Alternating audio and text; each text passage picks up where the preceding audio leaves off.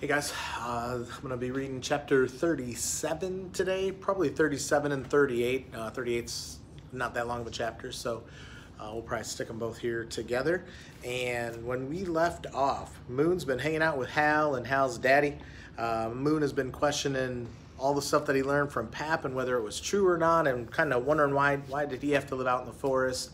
And he's starting to learn that life's a little more complicated than that. Things aren't that easy. And he visited Mr. Abrascado's store. Mr. Abrascado gave him some valuable information about his Pap being in Vietnam, but didn't really know much about him. And so all the while, Moon has been really concerned about Kit, who was in the hospital. If you remember, Kit was really sick, and Moon basically dragged him, like literally dragged him out of the forest on on a bunch of blankets and stuff with the log behind his back tied to the blankets, and like drug him all the way out.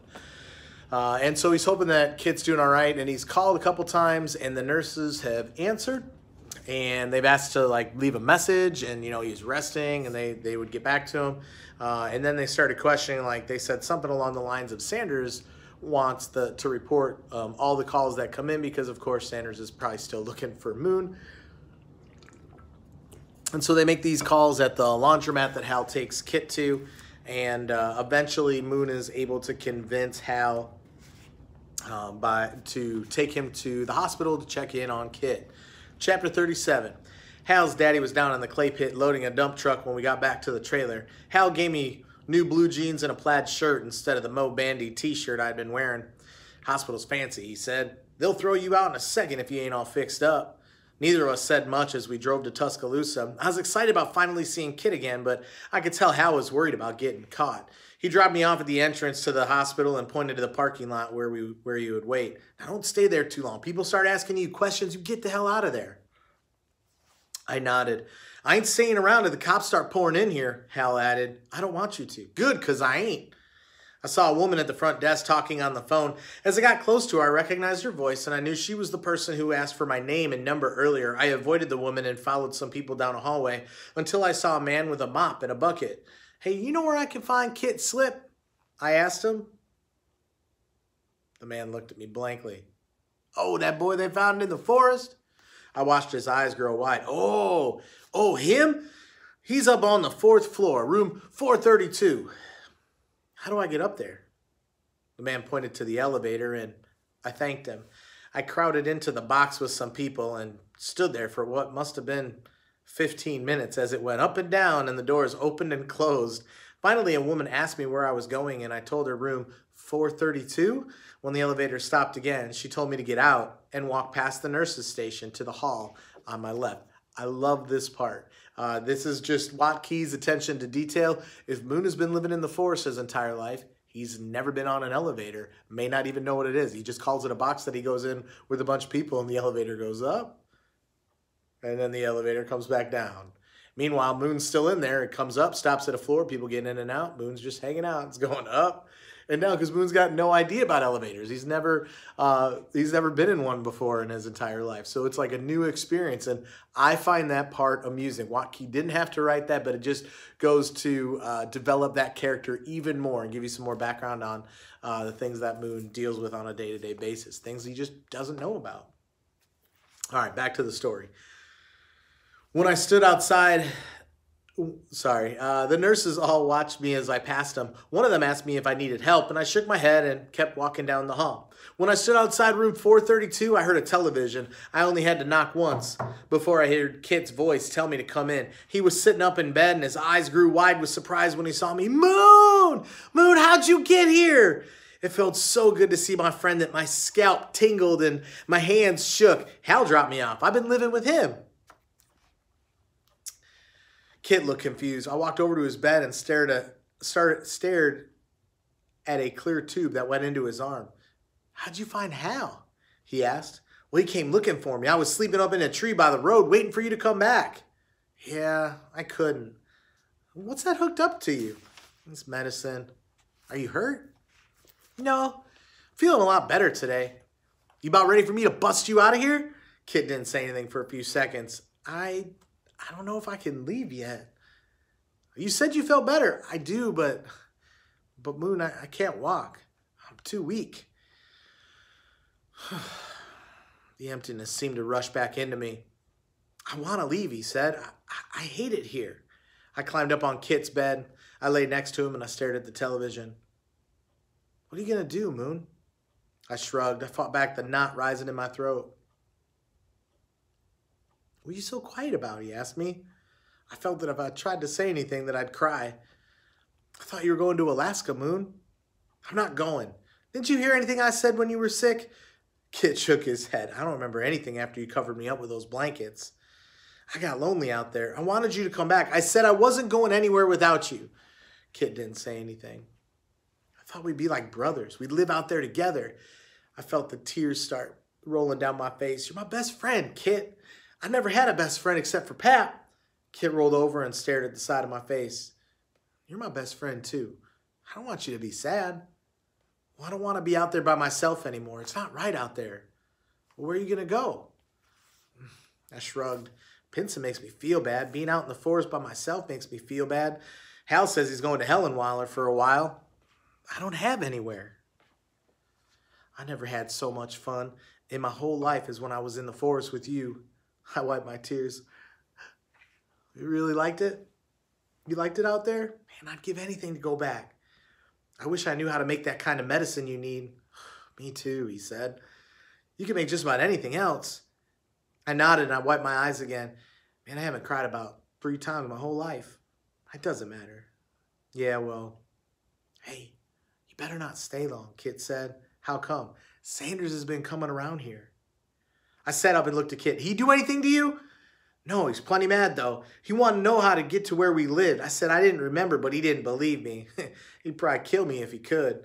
He says we shot at him and ate his dogs. I told the TV people we didn't do any of it, but they don't believe me. They keep asking me if you told me to lie about it all. Well, I'm not scared of him. Sanders is making stuff up just to get me in trouble. I know. I lay back down, and we didn't say anything for a while. Well, Hal's out there waiting for me. I finally said, Moon, I wish you didn't have to go. I'm just going back to Hal's trailer. I haven't made any plans yet. They're going to send me back to Pinson, you know, when I get out of here. I didn't reply. I climbed out of bed. Maybe you could see me there sometime, Kit said to my back. I walked to the door and turned around. Man, I don't feel so good about all this, Kit. I'm feeling lonely. If it weren't for Hal, I think I'd be as crazy as Sanders right now. I want to be out there with you as soon as they let me. Hal says the law leaves you alone once you turn 18. That means we got less than 8 years until I can come live with you. I smiled. That's right. I'll have a place already fixed up somewhere. A trailer pulled off in the forest with leaves over it, no roads. Kit nodded eagerly. I walked back to the bed and leaned over him. We'll still kill our own food. We'll grow a garden. We'll trade our vegetables for your medicine. And you know all the things that grow wild in the spring? Yeah, that's right. And make some more deerskin hats. 8 more years. I'll see you before then, though. I don't know how, but I will. Maybe I'll climb up in the trees outside of Pinson and wave at you sometime. We could talk through the fence at night. I'll call you on a telephone and let you know. Kid held out his hand. I grabbed it. We shook on the deal like I saw some boys do at Pinson. I imagine the two of us, 18 years old, living out in a trailer, just like we had been there a week already. I felt all right when I walked out of that room. But as soon as I faced down the hall and saw the nurses' station with all the nurses staring at me, I felt sick again. I wanted to curl up on the floor until the pain and loneliness went away. I started to go back into Kit's room, but I only turned and looked at the door. I knew it wouldn't do any good. Suddenly, 8 years seemed like an impossible time to wait in that forest alone. Once again, I thought of Hal telling me he was going to Hellenweiler eventually and that we weren't safe at his daddy's place for long. My future and the hall in front of me were a long, dark tunnel. I couldn't imagine things could even get any worse. I walked down the hall and up to the nurse's station. As soon as I turned the corner for the elevator, I felt an arm go around my neck and force me into a headlock. I stared at the black shoes, the black trousers. I didn't know that I'd been picked up Sanders' scent, but the forearm flesh pressed into my nose brought back memories of him squeezing me against his chest on the side of the road. He squeezed tighter and tighter until I drooled on the floor. Ah, you think that hurts? I'm just getting started with you, boy. Sanders shows up at the hospital and just caught Moon. Whew, didn't see that coming. It's time for a coffee break. Got to calm my nerves down a little bit after all that. So Moon's got these plans to hang out, hide away until Kit gets released from Pinson. Should only be about 8 years, but that's a really long time. Like for you guys, 8 years, we're talking like you graduated high school. Think about what your whole life's going to be like from now until you get out of high school and go on to college. That's quite a long time. And Moon's stuck because he feels like he wants to stay with Hal, but Hal's going to end up having to go to Helen Weiler eventually. He can't go out in the force because he doesn't want to be alone. He can't be with Kit because Kit's in the hospital. Moon really feels like he's got nowhere left to go. Chapter 38. I guess unless it's the back of Constable Sanders' police car. Oh. Chapter 38. Sanders put handcuffs on my wrists and ankles and hog-tied me. He thanked the women at the reception desk for calling him, and he picked me up. He carried me down the stairwell like an upside-down possum and took each step hard so that my wrists and my ankles jerked painfully. Oh, what's the matter, boy? Looks like you lost the fight you had in you. You can't do anything to me that matters. I don't got anywhere to go anymore. Yeah, we'll see about that. I'm not scared of you. Well, there's a lot of things you're about to learn, Ned, and scared's one of them. People were already gathered outside and taking pictures of me when Sanders carried me out of the hospital doors. Before we got to his car, he stopped and answered the reporters while I hung there. Yes, ma'am, this is him. Did he give you any trouble? He's a wild boy, ma'am, as you can see. He said, jostling me around. We got techniques for this kind of trouble. Where will he go now?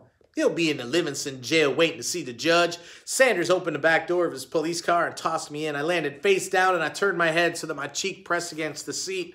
I could still hear the crowd following and see the flashes of cameras. As we pulled away, Sanders got out his Copenhagen and he put a pinch inside his mouth. You know where we're headed, boy? Jail. There too, but we got some business to take care of first. Where's that third boy at? I didn't respond. That's all right. We can get to him later. Right now, you're going to show me where my pistol is. You lied about me shooting at you. You said I ate your dogs. I wouldn't eat anybody's dogs. I'm not showing you anything. Sanders spit into his cup.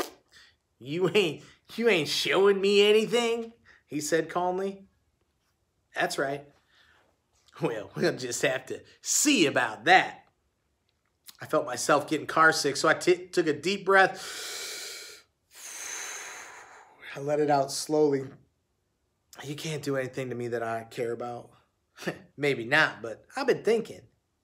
That sickly little kid of yours, that sickly little friend of yours, probably tell me what I need to know if I spent more time with him. I felt my face growing hot. You better not touch him. You know he'll be getting out of that hospital for too long. He'll need a police escort back to Pinson.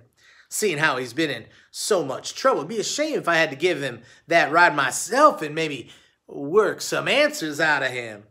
He don't look to me like he could hold out too long. You lied about us, I yelled at him. Sanders chuckled and spit in the cup again. Boy, you think you get around me? You think I'm just gonna go away? I don't care what you do to me. Just leave Kit alone. Well, then let's start again. Where's that pistol?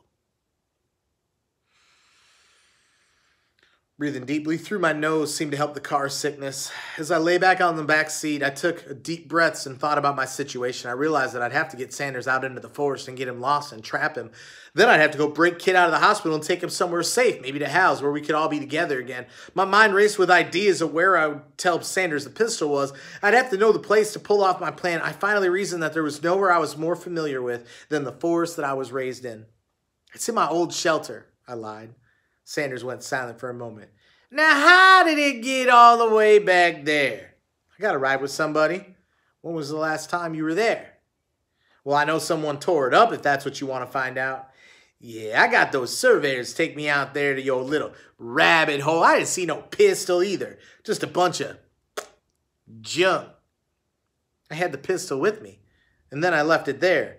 For that sickly kid's sake, boy, you better hope you ain't lying. Stop there for today.